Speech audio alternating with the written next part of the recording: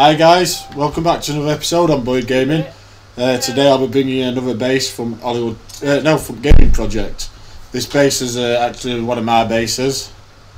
This Tetris base. Really like this build. It was like the first base that I ever built for Gaming Project. If none of you are aware of what Gaming Project is, it was basically the same as Hollywood Project, but you had to base all your builds on games, and they could be like computer games or board games, all like that. This was the first one that I did. I hope it inspired people to with other games. We had some really great builds, amazing builds from other members at Amino Hub. You can check them all out on his Amino Hub app. I'll be doing a lot more videos on some builds from Gaming Project as well after this one. I might even upload another one straight after this one if I've got time. But keep your eye out for that on my channel. Over the next few weeks I'll be doing more Hollywood project builds, visits, and more gaming build visits. If you still want to get your hands on one of them Amino Hub t-shirts, check out on Amino Hub for this week's competition that Swisher's sorted out. It's for competition for best shadow picture. We've had a few entries so far, but get your entries in before I think Tuesday's deadline, and have a chance of getting some points to winning that Amino Hub t-shirt. It's the last one we've got as well, unless we get some more printed off. So only 2 people entered the terrain manipulator competition, Jeeves and Kirby.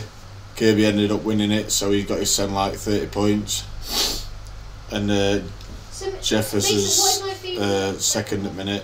There's some other people who's got a few points from Niblet's Where Is This competition.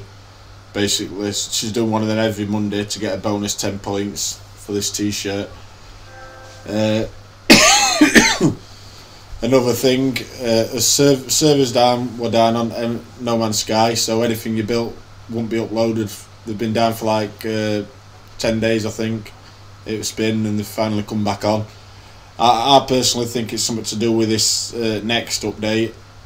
That's why the server's been down. They might be configuring them to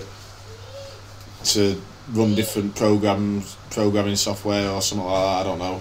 I think it's more than just coincidence that it's getting this close to update date and servers went down for 10 days, but we'll just have to keep his eye out on that and see what who's this combo.